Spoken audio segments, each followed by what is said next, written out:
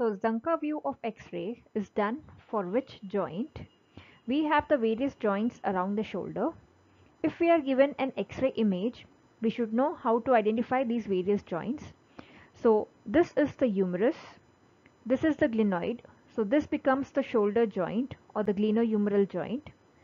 This process of the scapula is the acromion process and it articulates with clavicle.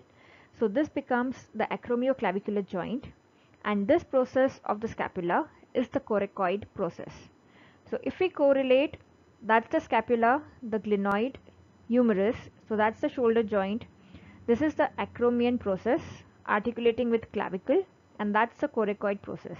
So the Zanca view is done for this joint, that is the acromioclavicular joint. How do we remember that? The mnemonic is in the name Zanca itself.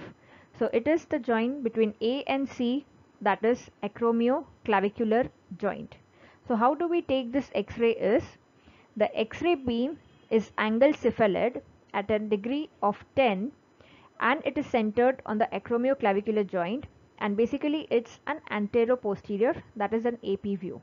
So remember the Zanca view, mnemonic ANC acromioclavicular joint.